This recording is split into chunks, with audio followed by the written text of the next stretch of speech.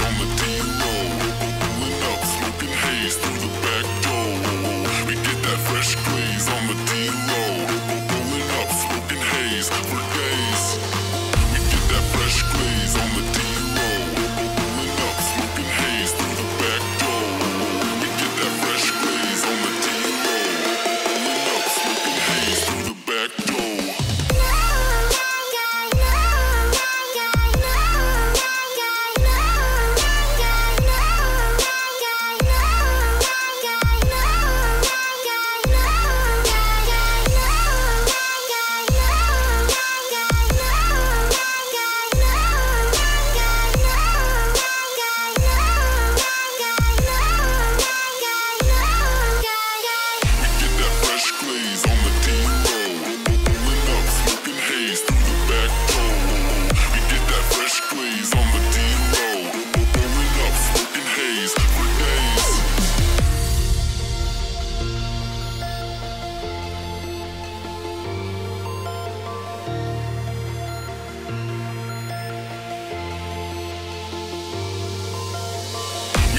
Fresh glaze on the D-Roll. Pulling up, smoking haze through the back door. We get that fresh glaze on the D-Roll. Pulling up, smoking haze for days. We get that fresh glaze on the D-Roll. Pulling up, smoking haze through the back door. We get that fresh glaze on the D-Roll. Pulling up, smoking haze through the back door.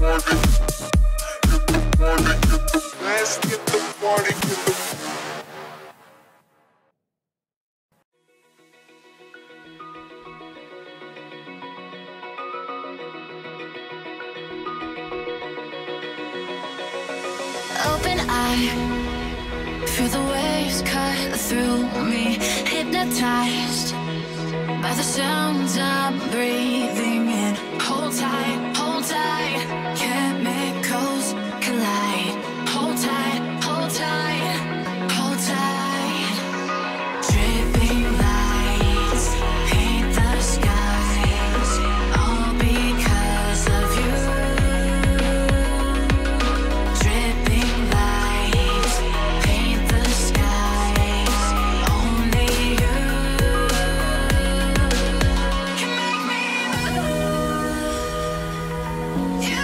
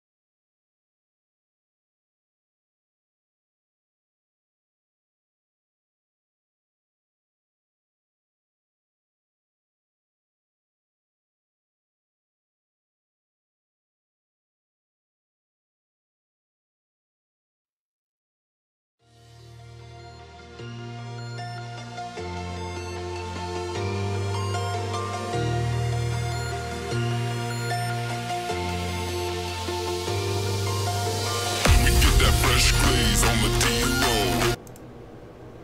Okay, now we're now I'm able to be heard. Okay, so welcome to the stream, everyone. I'm going to be talking about some useful DM tools today. Sorry about that earlier; you couldn't hear me. But what I was saying was, Wizards has a lot of useful and unique products that come out fairly often, like the books and stuff. But the most useful thing, I think, is the Unearthed Arcana. And you can go get there by going to Articles, All Articles, and Unearthed Arcana on the main D&D Wizards website.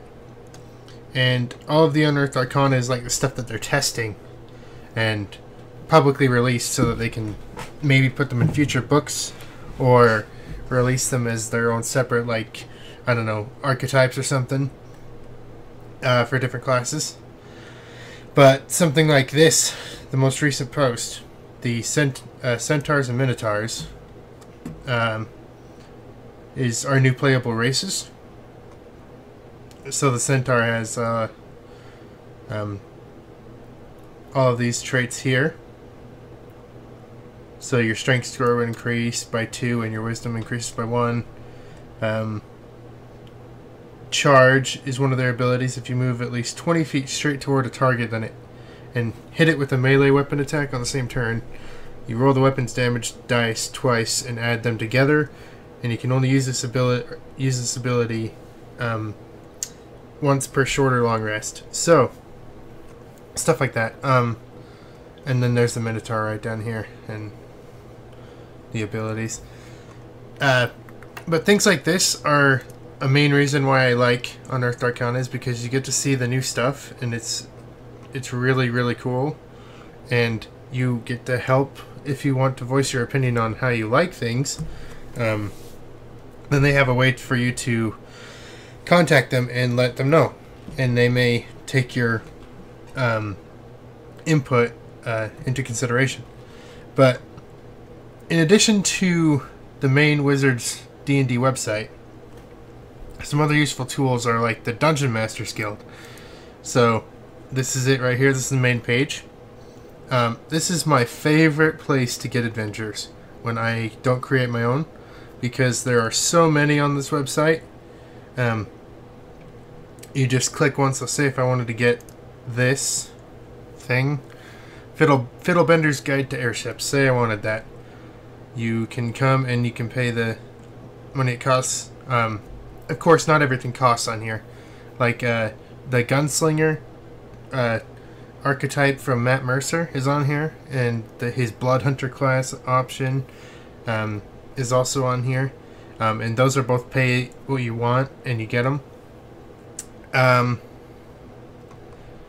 And this is just a really cool resource for a lot of things. So what I like it for the most, though, is for the adventures that you can get. So like what I have in my inventory right now in my library is a DM toolkit, which is cool. A whole let me download this. A whole adventure called The Clockwork Queen, and it just gives you a PDF of the entire adventure and all of that. And that's what this website's built for, is to provide adventures and D&D class options and player guides and all kinds of things on one location so that a lot of people can get access to it. And a lot of the stuff you wouldn't actually think is on here. I mean, there's a lot of surprising things. Like Wizards released a Magic the Gathering related adventure related to Ixalan. I can show you that really quick once it downloads. But I have a ton of stuff, like a DM screen thing you can print out and use as your DM screen. This is the Ixalan adventure. They kind of created a whole new pseudo game inside of a game, since it's D&D, and the way you play it is a little weird, but it works, I guess. And then there's a whole bunch of art, and down at the end you have your little monster stats, and at the end you have the player, the pre-made player things, character sheets, and they have all the art, some hidden treasure things that you find in art to go with that and what it does, maps, things like that. This is all provided in basically every adventure, so really useful tool, dmsguild.com. Also, another one that you may have heard of thanks to Critical Role is D&D Beyond. D&D Beyond is quite interesting. I haven't actually gotten to know it too good yet, but I'm getting better at what things do. There's a lot of things to do on this website. But like, you can create campaigns and characters, so like I created a campaign and invited one of my friends to it. So you can view your campaign and have all your stuff, all your notes here. Not that I have any yet, but you can view their character sheets. Like so, maybe. If it loads, there we go. So, Dragonil, when he was level 5 in Passive Perception, this was what his character sheet looked like, basically. But the thing is with this you have to buy the books to have access to all the new stuff. So you have to buy the Player's Handbook, the Xanathar's Guide to everything, and now Mordenkainen's Tome of Foes, in order to have access to all of that.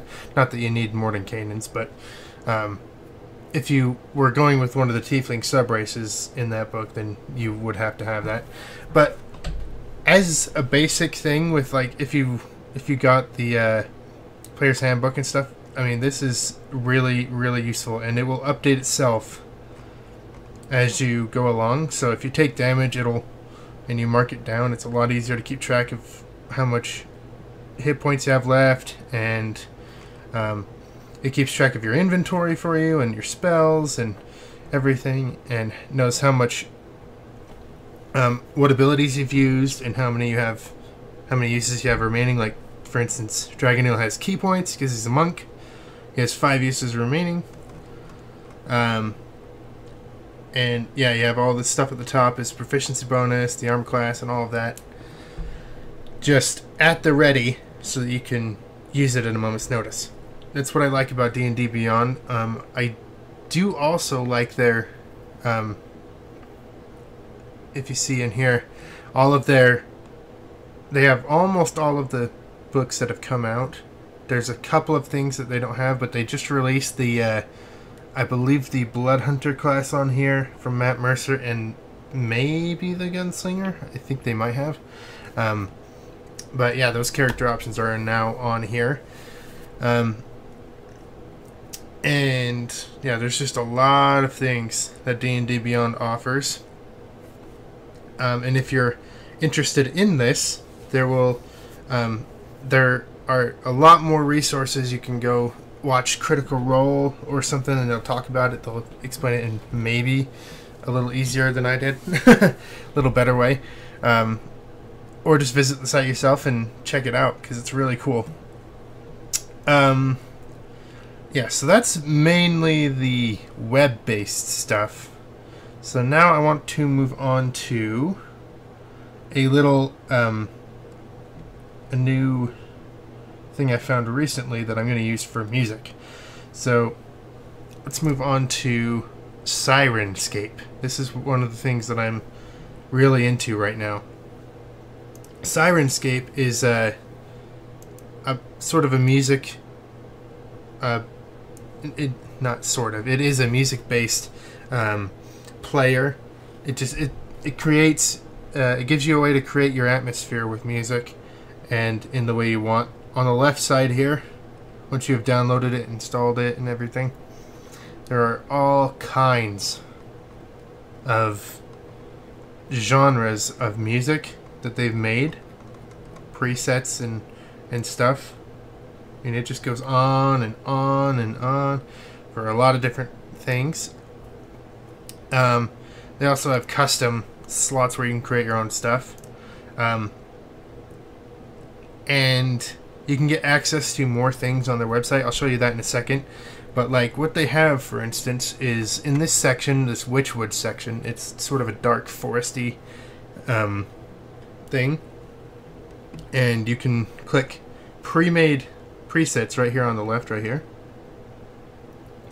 And it automatically turns things on and sets stuff to a certain level.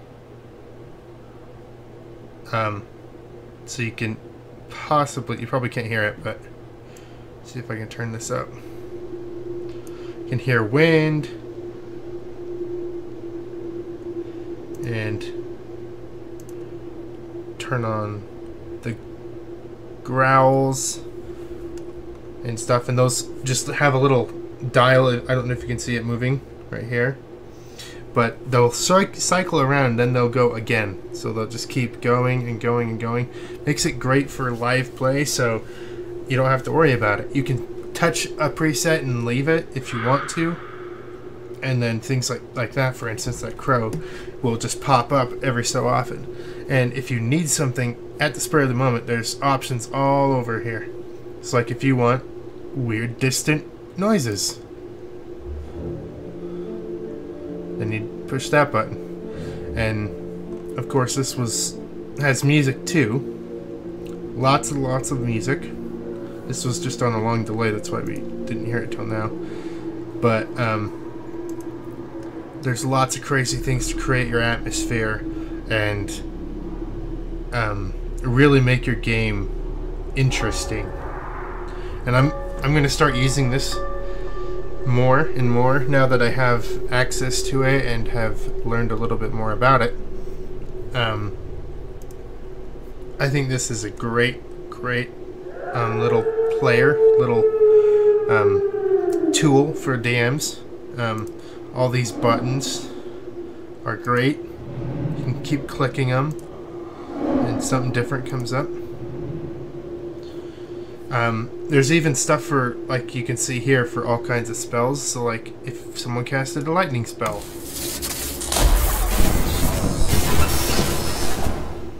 there's a lightning spell thing. Same thing for a charm. It might be a little loud, sorry about that. I'll turn this down a little bit, but I think you get the point. There's a lot of things that are useful in here to, at a moment's notice, turn on. And I don't have access to all of these different genres, but another one that I have is a battle thing. So if you click a preset on this one, it starts a sort of battle scene, and it has a lot of battle cries and a lot of sword hitting together sounds and shields and all kinds of things. And if you want to stop it instantly, push this pause button and it goes quiet, right? So just, yeah, very, very, very useful thing. You can even come in here and make your own little presets so that you can have your own thing set up for a certain game if you don't want to have to be switching between different genres the whole time, you know. But that's basically Syrinscape. I'll show you their website now. So their website, let me go back to this screen. Their website, if you go to their store up here, it's just Syrinscape.com/store, or just Syrinscape.com and click on store here. They have subscriptions you can buy if you want, and it gives you access to even more libraries. So this Super Siren subscription, $10.99 a month, and they charge it $21.98 every 2 months. Gives you the entire fantasy library and the entire sci-fi library and the Syrinscape creator, which I believe lets you make your own sound effects and stuff. And even the board game library on your phone, which is also a good point to note. This is this app altogether, or this program is also on the iTunes Store, and I believe the Google Play Store, so that everyone can have access to it, and it's completely mobile, and you can use it everywhere. In home games and away games, all of that. So that's Syrinscape. I really am looking forward to getting into this. But the last thing I think I want to tackle today is a little program called Dungeonographer. And let me switch over to that. So, Dungeonographer, as you see here, is a map building software. So, you start with a little, maybe I can bring it up here. Let me see. You see it? No, you can't. Let me quickly add this so you can. There. This little box here. You can choose what size your squares are and the width and everything, and then what terrain you want. If you want a random dungeon, you click that. You can load other maps that have been created by importing them and stuff. Once you get all that, you click generate map, and it'll either make a map, or if you choose just whatever width and height your tiles are and sizes. Actually, I don't want to quit that. I'll just move this and get rid of this thing. There. So once you do all that, you get this screen where you start to get access to drawing your own dungeons. So like you go to custom lines over here and click new line, right? Or maybe not. Come on. Yeah, click which line you want. New line. Draw out a line. Right? Not that this would be a dungeon, but it could be. There's ways of having like anchor points so you don't have to physically draw things. You can follow the lines and stuff if your freehanding isn't so good. But that's basically it with the lines, and then they have options to make shapes. Polygon. Like so. That's a weird shape, but you get the point. And then they have text, or already pre-made text, like stylized text, custom text, map items, which don't look the best, but you can tell some, at least what some of them are. You can get a basic mark down, like a stairwell, couch, or whatever. It's just basically a stamp so that you know what it is, what each little thing is, and to mark what's in each room and everything. The doors, secret entrances, tables, chairs, you know, all, you name it. Altars. So that's over here. Oh, I forgot to show you where I started, the floor tiles. You can make your dungeon floor look however you want. Right. In here is the stylized lines and walls. This is where you can take a wall, and this is where you draw a straight line like that. And it's like the pen tool in Photoshop or Illustrator, if you've ever used that. It just makes lines a little easier. And let's move over to a open area. And up here you have your configure tiles tab. So you can configure every tile to be a certain way. Make sure everything's how you want it to look. You can do the same for your lines and text to change your font. And if it's bold or not, the width, the size, all of that. And same thing with your lines. And the numbering, if you ever have numbering in your map. But this, I found this to be one of the best map building softwares. There's also another one called Hexographer that might be a little easier to understand, but this one I think has a lot more basic tools to get you into map building, and then move on to something like Hexographer, where it's a little more complex to understand and work with. But yeah, I think that's it for this live stream, guys. I just wanted to do it, and it's kind of short, but I wanted to go through some of my favorite D&D tools for everyone to use. But out of everything I've said, my favorite has to be the DM's Guild, because just the amount of content on here is just incredible. Like, let's go to the main page. There we go. There's just so many different things on here that you can buy or get for free or whatever. Also, another useful thing is, let's see if I can go to it right now. Another YouTuber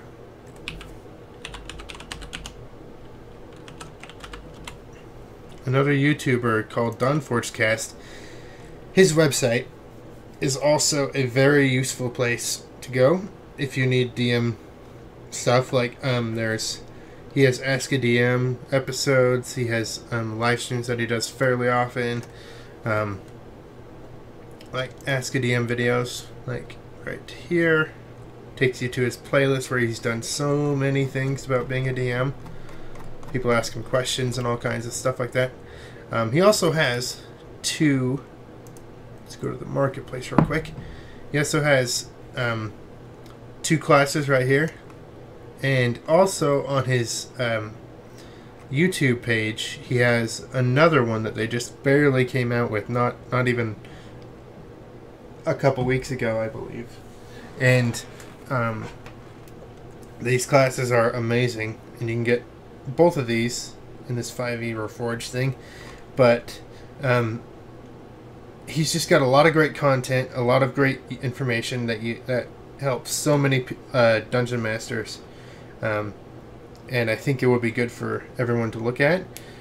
Also, he has reviews on the books that come out, and he's also got reviews on full in-depth reviews on Matt Mercer's classes that he's came up with, like the new ones, Lingering Soul, and I forget what the brand new thing was that he came out with. I think it might... I can't remember, but it might have been the Lingering Soul. It might not be a new one, but I don't know. But just so much useful information. And another thing to possibly look at, if you guys are interested, is the... Critical Role, because they play D&D every week, and that is by far the best D&D show on YouTube, or anywhere really, because it's just so entertaining and you get so much out of it, and Matt really is a great DM. Another thing is Acquisitions Incorporated, ran by Chris Perkins, and that is a really fun one too. That's more fun than anything. If you want the story, go to Critical Role, I believe. Has better story than Acquisitions. Oh my gosh, I can't even say it. Acquisitions Incorporated. There we go. But yeah, I think I'm about out of information, guys. But thank you all for watching and staying with me for this live stream. This short, very, very, very short live stream. But yeah, we'll be back pretty soon with some more D&D stuff, and more magic stuff and things in the future.